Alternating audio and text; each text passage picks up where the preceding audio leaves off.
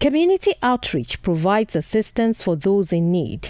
One of such programs is this event, which aims to strengthen government efforts at providing qualitative healthcare for her citizens. Residents of Fadeyi have benefited from a medical outreach organized in the neighborhood to provide free medical checks. It's what we believe in doing, because the gospel is all about total man, ministering to the spirit, soul, and body. And by the grace of God, this is what we do often.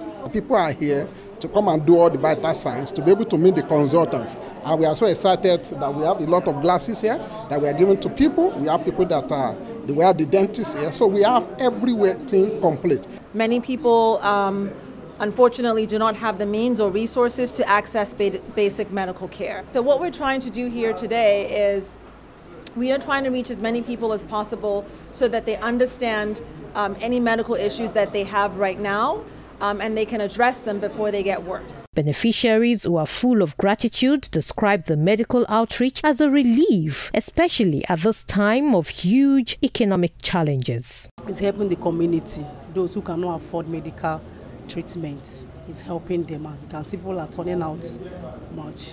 So they are trying for people, because this is not the first time. I think this is the second time to want to help people. They are trying.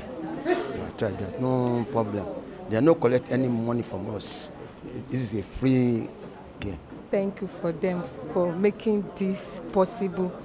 For those that don't have privilege to go to the hospital, so can get free drug, eyeglass, and all that. Most of these non-communicable diseases are not things that that's why people are walking around with hypertension and diabetes, and the only time they will know they are hypertensive, they are diabetic is when they have complications. That is why programs like this are organized to give people the opportunity and the privilege to check their heads. Stakeholders at the event encourage well-meaning Nigerians to ease the burden of the less privileged by offering humanitarian services. It's not just about what government can do, it's also what we can do. Because the gospel is all about reaching to people. It's about goodwill, it's about welfare.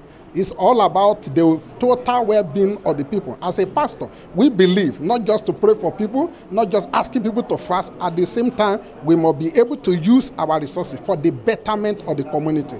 All hands must be on deck to achieve a healthy nation through the provision of proper healthcare services.